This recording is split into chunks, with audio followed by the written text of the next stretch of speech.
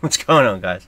Wanted to do a big update video kind of thing to what's going on between Capcom, Crunchyroll, the developers, and various other things.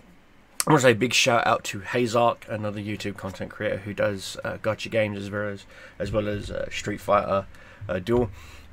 Scottish guy. Him and Countdown Killer are probably the only two Scottish people I actually like. Sorry. There we go. I said it. But anyway, Hazark, you rock, dude. Thanks for liking my comment. Thanks for even actually, responding to me. It means a lot to me, knowing that there are other content creators out there that do feel the way I do. And so, that comment, I said that it's night and day as to how certain developers treat their player base.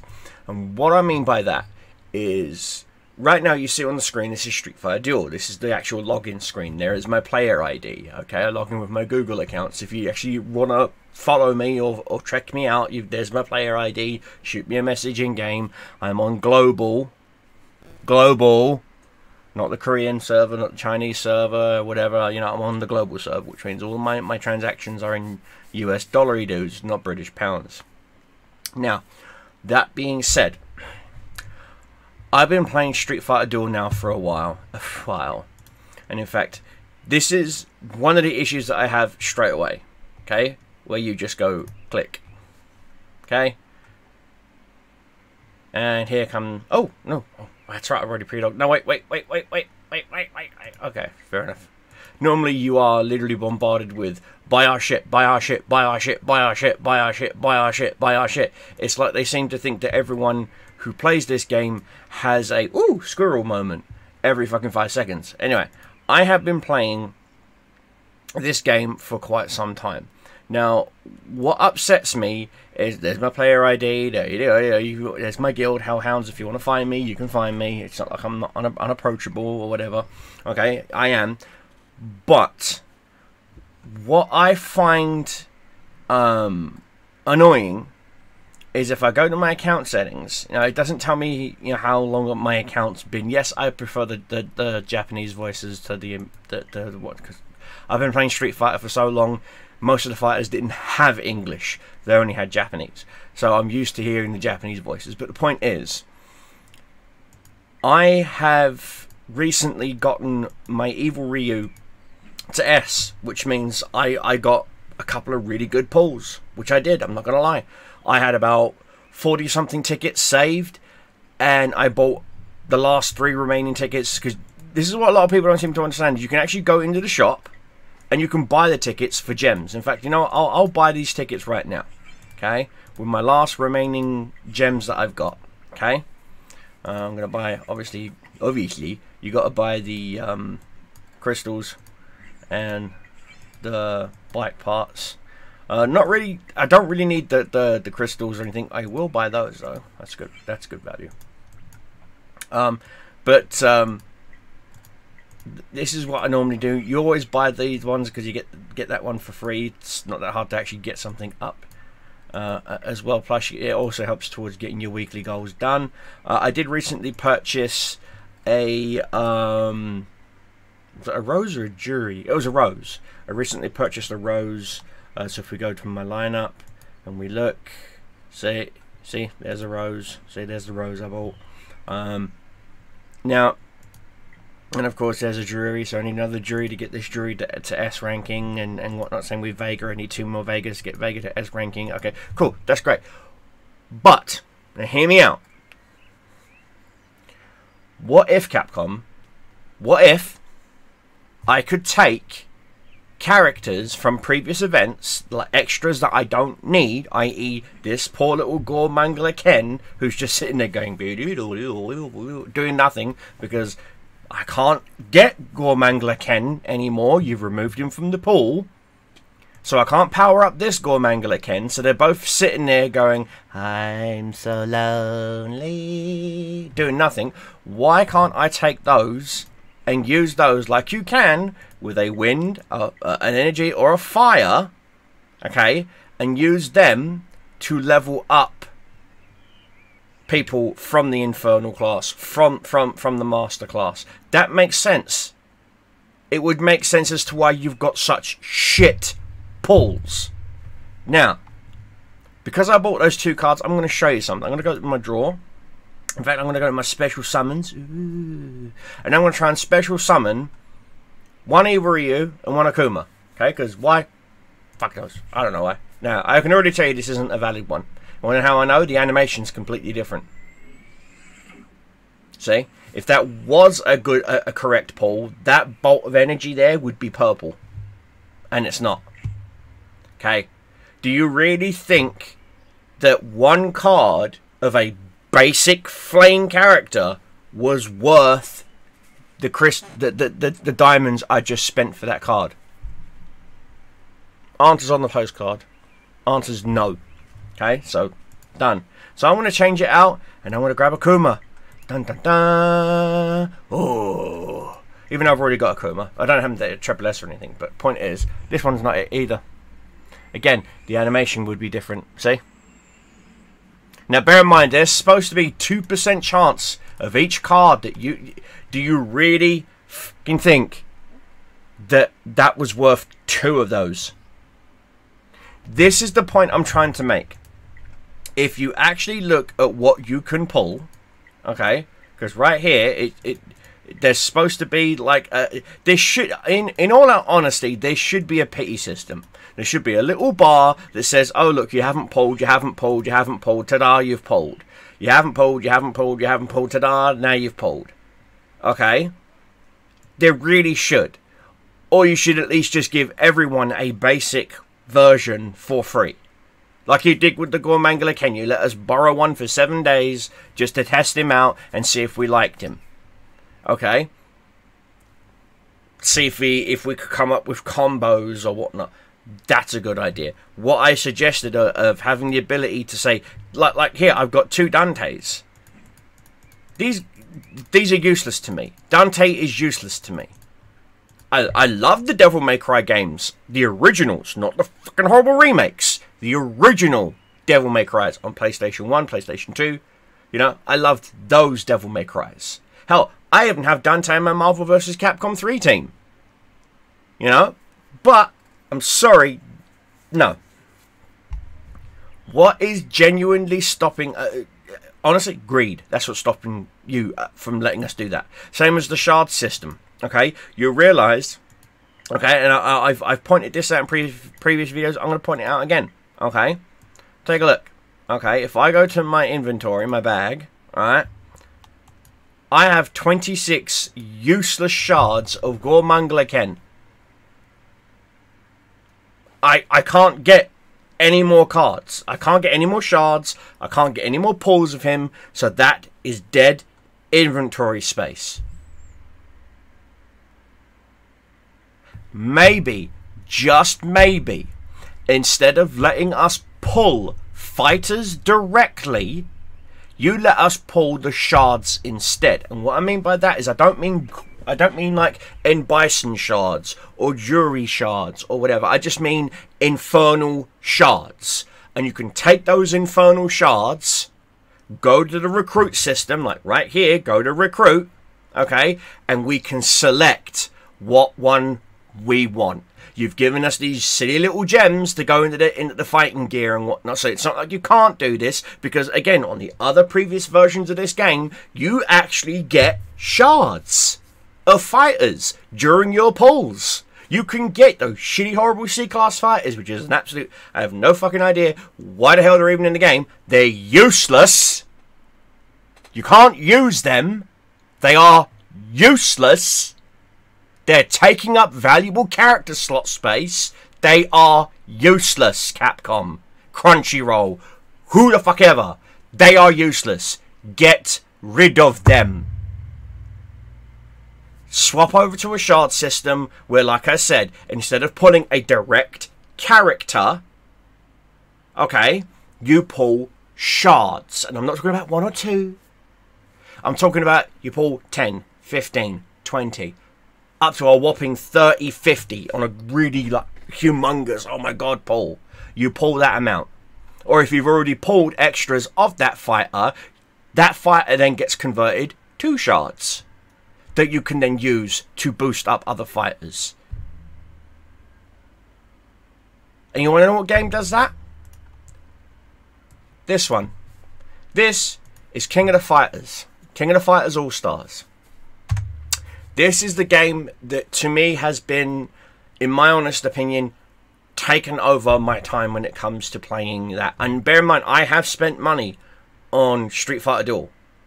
I have not spent a single penny in King of the Fighters. And I'm further along in King of the Fighters in a week. I've been playing King of the Fighters now for a week and 3 or 4 days, almost 2 weeks, just a little bit under a natstick under 2 weeks, and I'm further along, gameplay wise, characters wise, unlocks wise, equipment wise, drops wise. Then I genuinely feel like this game appreciates and values my time more than Street Fighter Duel. Now, when you do certain events, you can get what's known as summoning tokens. Now, you can pay for these with regular gems. As you can see right here, you can buy the gems. In fact, I'm going to get rid of my face for this minute, okay? Now, these are very similar to, you know, divination. These are pretty much divination pools. These are really ultra rare, really hard to come by, really cool, really good fighters that are I wouldn't say they're game breaking, but they are they don't make the game necessarily easy, but they don't make it necessarily hard. They are balanced. That's the word I'm looking for. They're balanced fighters. Now, of course, I would love to get Mr. Karate because he's Mr. Karate. I already have female geese. Gender Ben Geese Howard, and I have this Geese Howard. I have them in here for their extra souls, but you know what? I'm going to take them out, okay? And oh look, deselecting 1 or 2 of them has allowed me to select possibly a different fighter to add to my collection. Isn't that awesome? Isn't that amazing? Golly gee, wow! That's freaking awesome. Yeah, it is.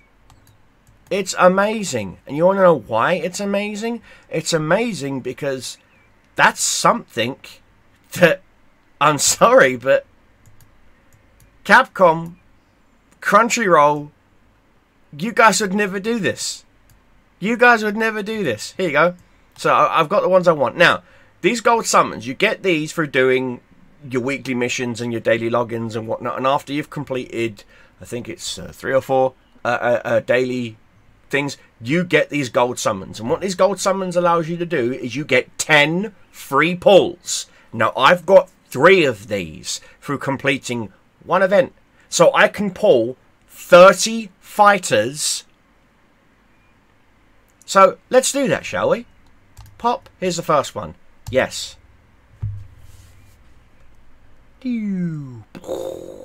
Please tap the screen. Now this is the PC pull. Okay, I've got 6 gold and 3 uncommons. And if you have the fighter, oh look, it gives you shards. Shards that you can use to upgrade the fighter.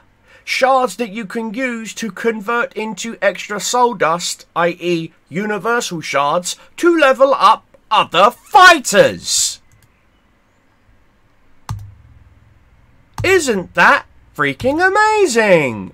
Now you're probably thinking, why is there like 6 different Terrys and 9 different, you know, Andys and whatnot? That's because King of the Fighters goes all the way back to 1994. Okay, this game covers every single genre of King of the Fighters, less, I believe, it is Capcom versus SNK. That's the only one they haven't covered, as far as I can tell. And that's because Capcom poo-pooed wanting to see their fighters in... now, check this shit out. Okay? What have we gotten? 3 brand new characters. Swimsuit Koala, Athena, and Robert. And look at all these soul shards. See, I just pulled 3 brand new characters.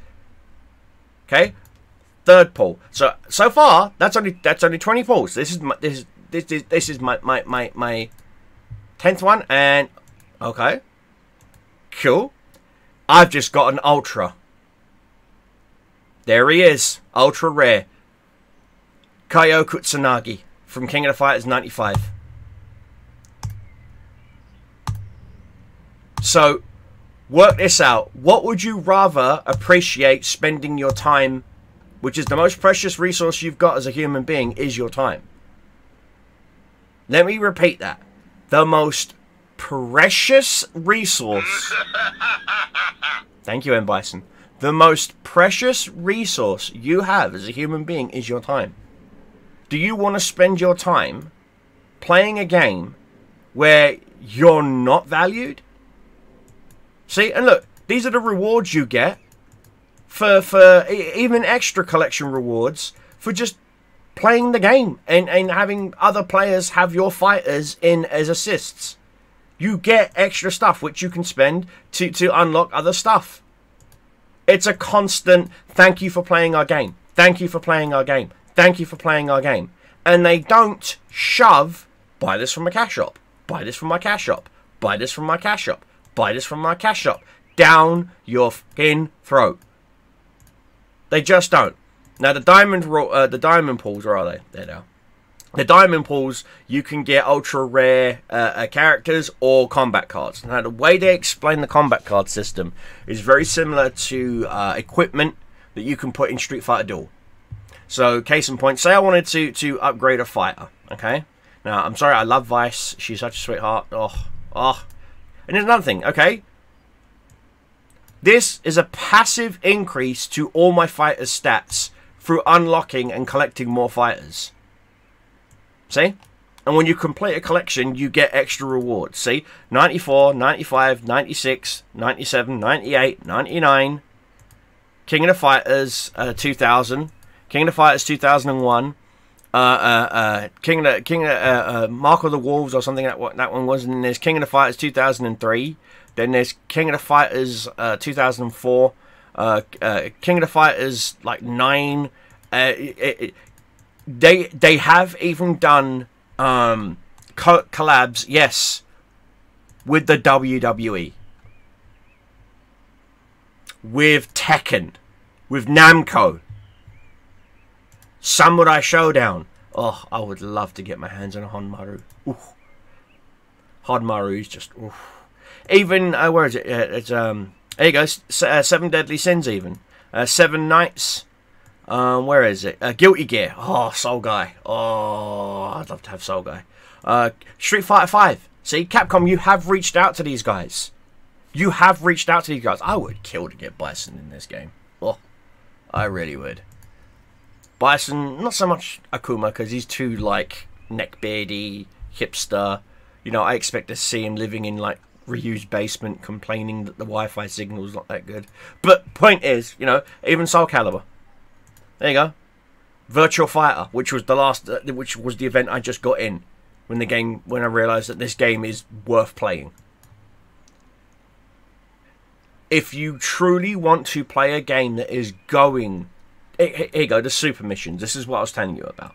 Okay, complete these missions every day, and they give you god tier upgrade gear to upgrade fighters, so that you can play the game and enjoy it. Okay, case in point. This is a god tier Omega Rugal. Okay, he is literally the strongest fighter I've got, and I got him completely for free. For free. The dude's battle rating is almost 50k. He can literally take on bosses and one-shot them. He's absolutely fucking amazing, and the point is, guys, that's how you upgrade their fighting skills. But this is the card system that I was telling you about. This is what boosts or gives your fighter extra abilities and extra skills and stuff on the battlefield. Okay, basically, in Street Fighter Duel terms, this is the vest, the gloves, the boots, and the jewelry that you, and the bike, and the cars or whatever, or even the get them to SS, and now they've got an extra skill, assist skill stuff. Excuse me, stuff like that. Well, you get all of that just from these cards, And the thing is, the assists are not locked. You can change the assists depending on what set of cards you give your fighters. So case in point, if I wanted to turn my guy into a healer, I would give him the healing set. If I wanted to turn him into... there are tons of different presets that you can give your fighters. So I can necessarily... Could you imagine an M. Bison in Street Fighter Duel that actually heals? Can't die. Still gets up from the grave, kind of thing, and can't die and heals. Or an Elena that can actually attack. Well, you can do that here in King of the Fighters.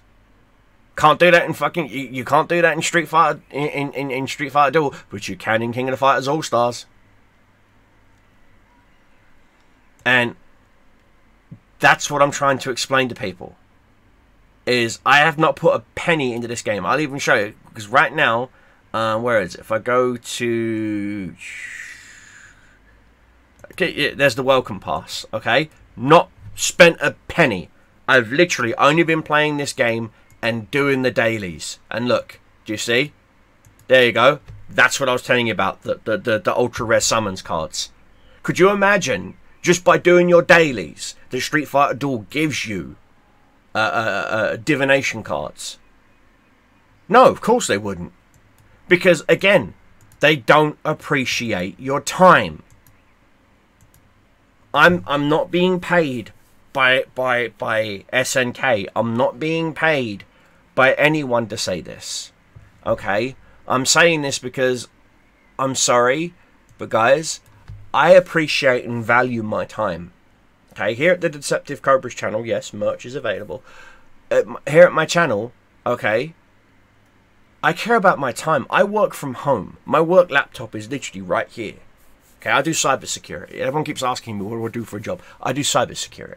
Okay, I work from home, and I can afford to be away if I want to, but I don't, because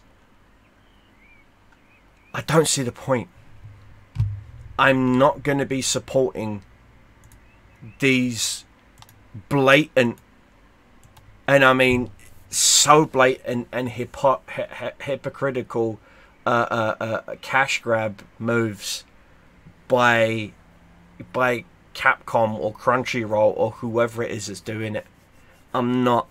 You ain't getting another penny out of me. I don't care if you bring in Balrog, Sagat, freaking all my favorite fighters as a welcome gift for like, you know, $10. You ain't getting that from me. You ain't gonna get a squirt of piss out my dick when I shake it at the toilet. You ain't even gonna get that. You ain't even gonna get the dick cheese off my fucking foreskin. Okay, I'm done with you, Capcom. I'm done with you, Crunchyroll. I'll still play your game. I'll still cost you bandwidth. Do not get me wrong. But you are not getting a fucking penny from me. And bear in mind, okay, I'm rank 106 in a week. I'm 118 in 4 or 5 months of Street Fighter Duel. Are you starting to understand what game appreciates your playtime and appreciates its player base? Because it sure as fuck is not Capcom. It sure as fuck is not Crunchyroll. That's all I need to say on this matter. Deuces.